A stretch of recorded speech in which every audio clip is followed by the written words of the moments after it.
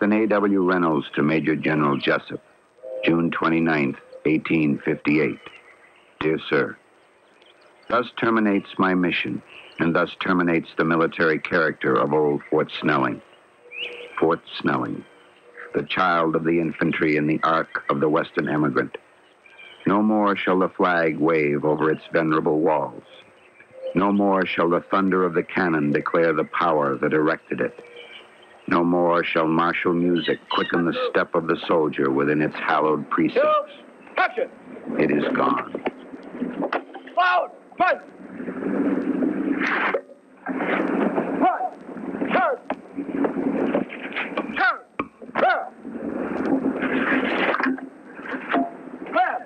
Two! Left!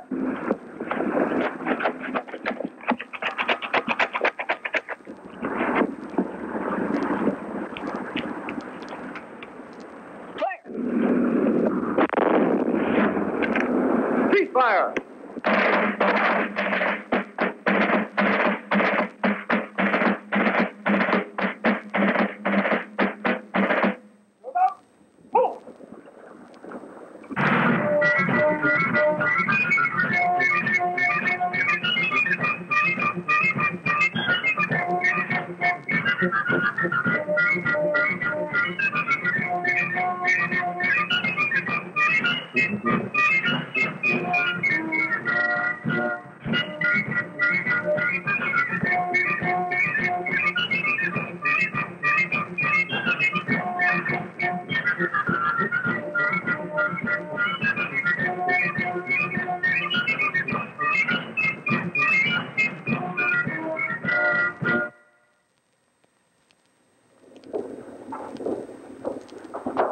And one of those, two of those, and one of those. I want to be selling credit.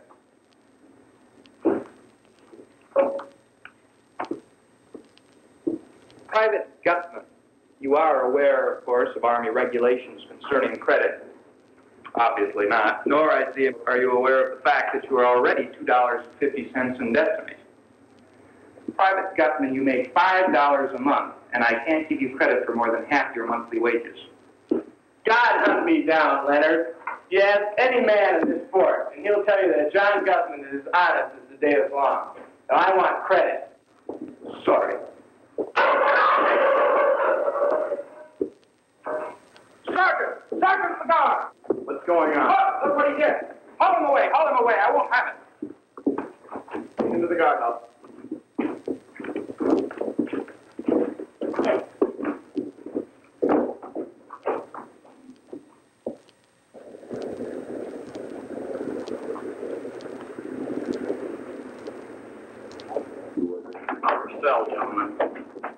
Private John Gutman, a student at Cornell, is part of the Fort Snelling restoration. Every day he retraces the steps of those who made the post what it was and what it is today.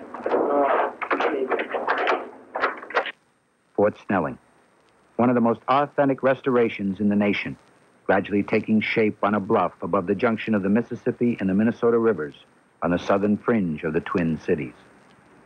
Stone walls defying exploding urban developments, bounded by freeways, an airport, and space-age industries, this island of the past has come to life. The battle for the preservation of the old fort began with a freeway threat pointed at the Round Tower. It stimulated efforts to save what was left of Minnesota's oldest buildings. The Highway Department gave way to this protest and built the freeway through a tunnel to save the fort's site. In 1960, Fort Snelling was designated Minnesota's first national historic landmark. And in 1965, the $3.5 million project began, funded by the state of Minnesota under the supervision of the Minnesota Historical Society.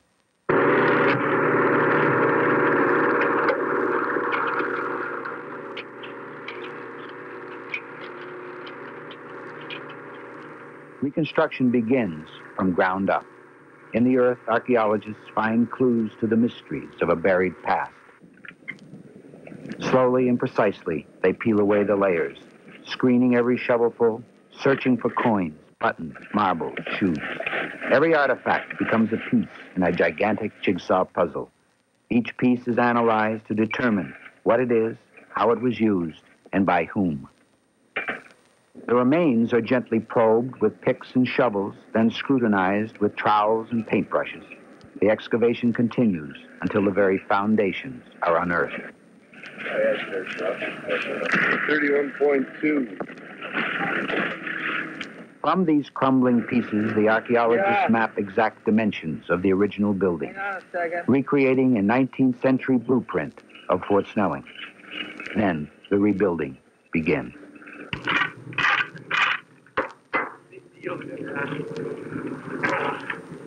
Modern-day masons and carpenters have to duplicate the work of original craftsmen. They relearn old techniques, paying strict attention to detail. The cedar shakes on the roof duplicate the hand-hewn pine shingles split by Snelling's men. A West Virginia company makes the glass with all its characteristic waves and bubbles. The first time the fort was built, it took 250 men, 4 years. This time, it will take the combined efforts of archaeologists, historians, architects, contractors, and craftsmen, 10 years. Through the years, artists have kept Fort Snelling alive. In the early 19th century, this fortress stood for American authority in the Northwest Territory. The struggle to establish the fort began when Jefferson was president. In 1805, he ordered Lieutenant Zebulon Pike to explore the area and obtain land for a military post. From Pike's journal, this account, September 23rd, 1805. The chiefs entered. I addressed them in a speech which, though long, touched on many points. The principal ones were the granting of the land and making peace with the Chippewas. They gave me the land required, but spoke doubtfully relative to the peace. Pike got a bargain price, $2,600 for nearly 100,000 acres. Realizing that action was necessary to establish American authority over this sprawling area, John C. Calhoun, Secretary of War, proposed a chain of forts. Addressing the House of Representatives December 14, 1818, Calhoun said, "On the Mississippi, Missouri, Arkansas, and the Red Rivers, our posts are now or will be extended shortly for the protection of our trade and the preservation of the peace of the frontiers." In September 1820, Colonel Snelling arrived and selected the scenic and strategic site for the permanent fort, home of the United States 5th Regiment. The strength of Colonel Snelling's fortress was never tested. It never fired a cannon at an enemy, never fired a shot in defense. It just stood there, a symbol of power and force. What Fort Snelling did do was to house the first school, the first Protestant church, the first library, the first jail, the first post office, first hospital, and Minnesota's first brass band. This was the birthplace of Minnesota. By the 1850s, Fort Snelling's power was declining, and the area was planned for a town site. The city of Fort Snelling was never built. Through more than a century and a quarter, the fort was a military center for the region and the nation in time of peace and war.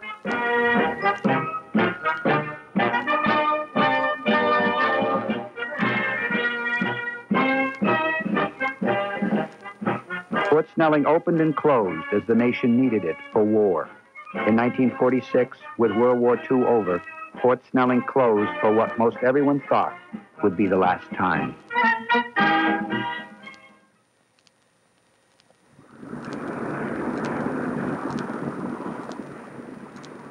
Sergeant Simpson will proceed with 10 men to Rum River to continue cutting wood. Lieutenant Green will be in charge of detail working the company gardens. Today, students are bringing history alive within the walls of old Fort Snelling, living in a world 150 years ago. Recruits must be 18 to 35, at least 5'6", white, and able-bodied. It will be well to take a deserter alive, but better to shoot him than let him escape. The life of a soldier was a hard and lonely one, regulated from morning till night by drum signals.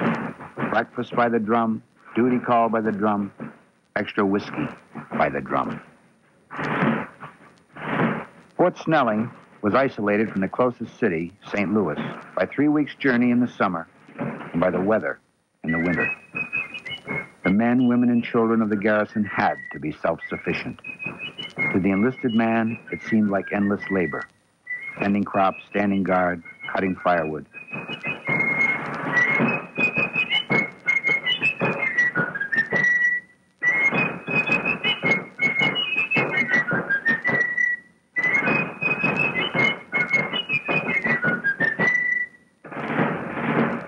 The commissioned officer will superintend all wood chopping detail. A sentinel will be posted at the gate to prevent pilfering of the blacksmith's coal.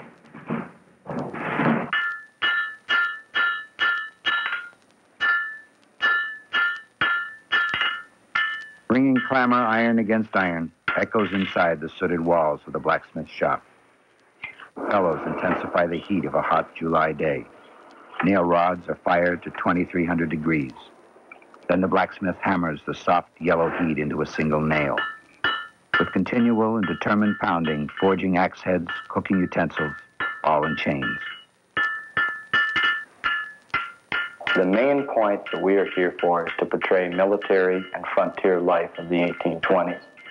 So we have to study the history of the place very well and know what exactly went on, and then in some way portray that to the people. Being a student of theater and studying acting, it's given me a lot of opportunities to be in front of people and just being able to come in contact with people, eye contact, not being afraid of being in front of an audience at all. You can be an Irish immigrant, a French immigrant, a German immigrant. You can be anybody you want. I think the one thing that benefits this restoration the most is the fact that the staff is a very close-knit unit, and they all have a common cause. And I really think that without them, this place would be nothing, regardless of administration or policies or where we get the money.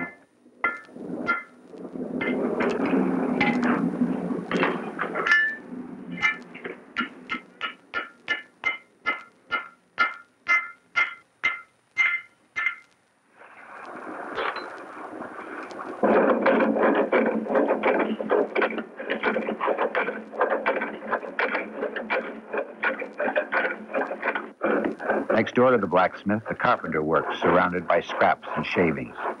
Taking raw timber, he makes plows, door frames, tables. Under his rhythmic hand, logs are squared, chiseled, and carved.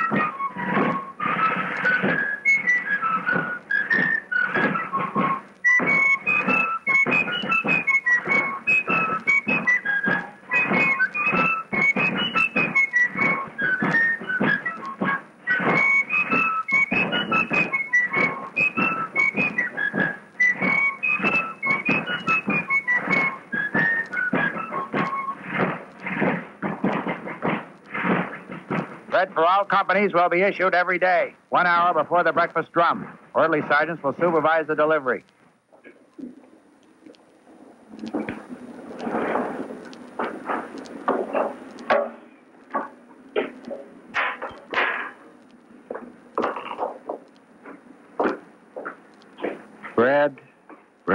more bread.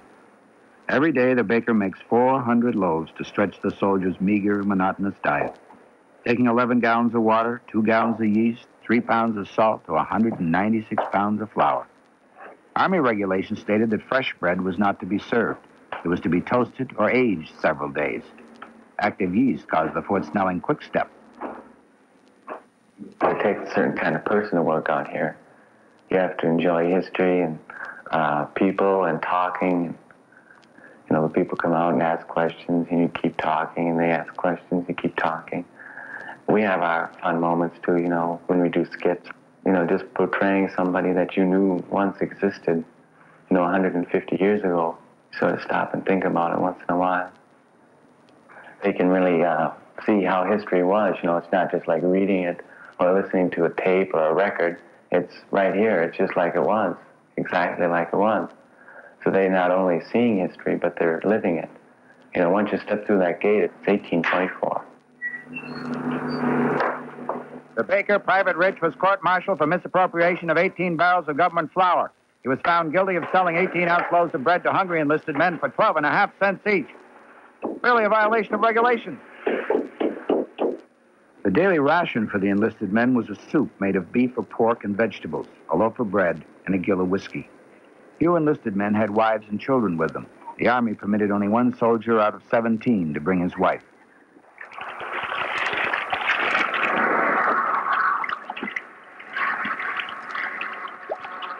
The wives of the enlisted men shared Army rations and worked alongside their soldier husbands as laundresses. For 50 cents a month, they washed all the garrison's laundry to regulation whiteness. Cotton clothing will be bleached and ready to wear the first Sabbath in May. Women can wash in their rooms, but not throw water on the parade. Ever since I've started working out here, my values on things have changed greatly. I realized that people really had to work hard. They didn't have it as easy as we do now, like sitting home, throwing things in the washing machine, using a sewing machine to make all your clothes, or going to the store and buy it. It's just much different, and I appreciate it a lot. In fact, I hand sew a lot of my own clothes now. It's the only place I know of where they have live interpretation as far as interpreting the actual period, rather saying this was where the people did the blacksmithing. We say, this is where I make all the things for the fort. And I think it's a good idea. People understand history easier, and I think they're more interested in it because they can, again, relate to it. I've learned to enjoy people more. I can talk to people easier. And I've really taken a liking to history. That's what I plan to go in now because of working out here. I really love it a lot. I've met a lot of new people, just learned a lot of new things that I didn't know before about how hard it was for them to live up here. The conditions must have been just unbelievable.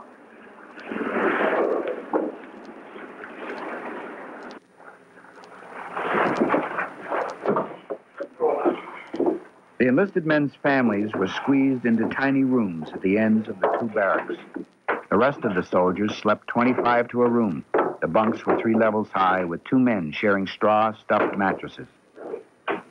The ranks of the soldiers were filled with the shiftless and the outcasts from Eastern society. Some of the best recruits were immigrants wanting to learn English. Pay was low, $6 a month. Drunkenness and desertion were the common offenses.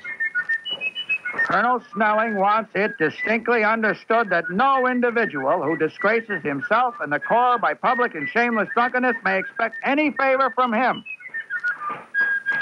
Discipline was enforced by the cat o' nine tails, solitary confinement on bread and water. Fort Snelling is the story of ambitious city-bred officers, of enlisted men who are rationed pork, bread, and whiskey, of official teas and dinners, of convicted deserters, of soldiers who have to plead for a second pair of boots. Once again, you can see the flag waving over its venerable walls. Again, the martial music quickens the step of the soldier. Again, you can hear the thunder of the cannon.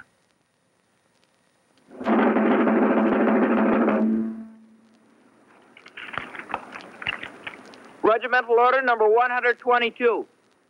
A regimental court-martial will convene in the schoolhouse at 4 p.m. this day for the trial of such prisoners as may be brought before it by order of Colonel Snelling, P.R. Green, Adjutant. Private Guthman, do you object to any members of the court? No, sir.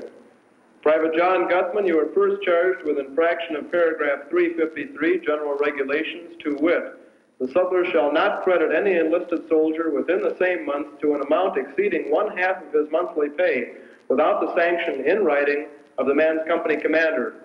Specification in the Private John Guthman of Company A, 5th Infantry, at Fort Snelling on or about noon, July 24th, 1823, did attempt to purchase sundry items on credit, being at the time in debt to the sutler, Mr. Leonard, for half his monthly pay. Private Guthman, how do you plead to the specification of the first charge and the first charge? Not guilty, sir. Private Guthman, you are second charged with riot and disorderly conduct in violation of standing post orders. Now, Private Guthman, how much do you owe Captain Leonard, the sutler? I don't remember, sir. You don't remember. How much in the way of goods have you purchased in the sutler store since the 1st of July, 1823? All I can remember is some whiskey and some chewing tobacco. Did you demand credit from the sutler? Yes, sir. And what happened when you were refused credit? I got angry, sir. You became angry. Private Guthman, take a seat. Captain Luther Leonard, Fort Snelling sutler. Captain Leonard, will you please describe what occurred between yourself and Private Guthman on the 24th of July in your establishment? Well, Private Guthman attempted to purchase approximately $2 worth of merchandise on credit, and I knew that he already owed the store approximately $2.50, so I couldn't give him any more credit, and he then knocked a stack of tin cups to the floor.